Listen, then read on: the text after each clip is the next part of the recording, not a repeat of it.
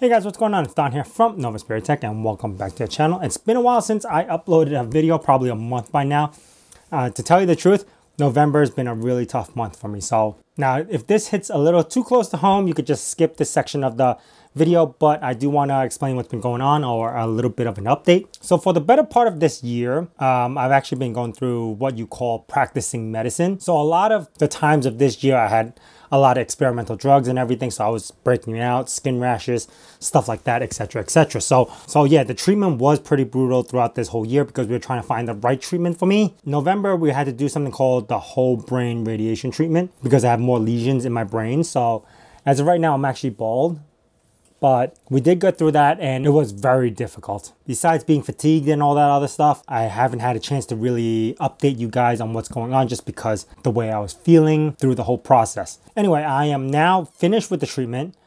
It's been, I think, less than 10 days or something like that, but I'm still feeling the after effects. I didn't want to go too long without updating you guys with what's going on, so here it is. Long story short, there's a lot of things that's been coming out and updating that I do want to test and play around with, but I've just been so fatigued to test anything, or when I'm in this condition, I don't want to operate heavy machinery. So I haven't been testing some of the stuff that I want to test.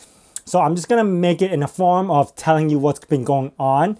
Maybe you guys could play around with it before I get a chance to. So here we go. The first big thing is that RPCS3 or play, I don't even know the combinations anymore right now, but the emulator to play PlayStation 3 games now works on ARM64, which also works on Raspberry Pi, which means eventually we might be able to get it on one of these handheld devices, which will unlock a lot more games I could play with during my treatment. So that's going to be awesome. I really want to test it out. I've seen a video that they just dropped on some of the games with half resolution, but still, being able to play PlayStation 3 games on a Raspberry Pi 5 is amazing. So that is one of the things that I want to definitely touch on soon, because you could tweak those things to make it play even more games. And I'm almost certain that ETA Prime is going to be testing this first before I will get a hands on, but I do really want to test it out. Now, second thing I want to update is a bunch of stuff actually, but because it's, I might have got an email for it, I don't know, I haven't even checked, but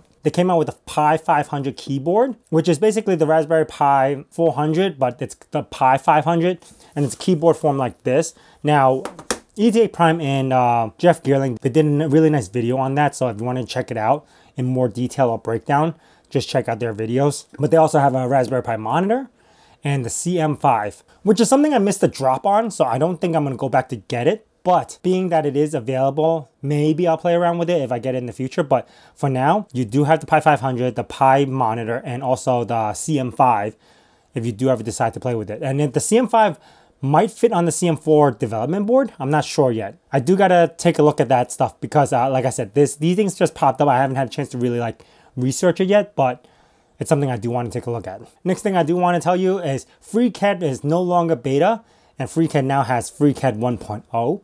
I have not tested anything on there yet, but they do have a lot of patch notes. I never thought that this would come into existence, but yeah, FreeCAD is 1.0 now, so that's pretty cool. Again, I'll leave a link down in the description below for the patches, but it seems like they updated a lot of stuff to get it to 1.0. Last but not least, there's two little things that I want to take a look at that might involve you or not, but Proxmox is now 8.3 with the new kernel version, so I'm going to take a look at that. But again, I don't want to operate heavy machinery during this state. I'm going to leave that alone for a little bit until I get a little bit better before I format my server and stuff like that. Not format, but upgrade my server.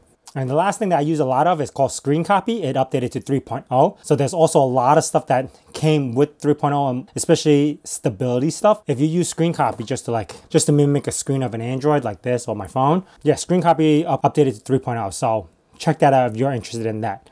Otherwise, that is it for updates goes. When I feel a little bit better, I am going to start making the videos as far as what I was talking about with the PlayStation 3 on Raspberry Pi 5 or some other stuff along the way. But for now, I just wanted to keep you in the loop that I am still around. Treatment's been beating me up. I do not wish this on anybody. And hopefully I'll be back much stronger than I am now on my next video. Thanks for watching.